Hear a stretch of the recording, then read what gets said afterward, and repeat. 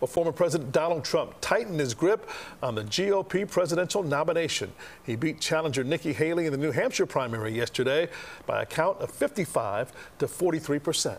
As Penny Commit reports, after the ballots were counted, Haley vowed to fight on in the South Carolina primary, her home state.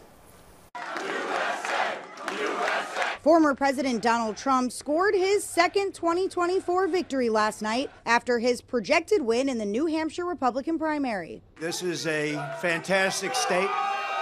This is a great, great state. While addressing supporters, Trump made false election claims and threw more attacks at rival Nikki Haley. She had a very bad night.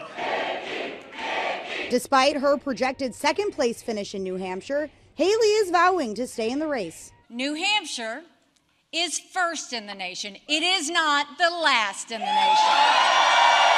This race is far from over. There are dozens of states left to go. CBS News exit polls show that Donald Trump's voters believe they're more conservative than Haley's voters, and our polls show that voters on both sides would be very dissatisfied if the other GOP candidate won the nomination. I voted for Trump.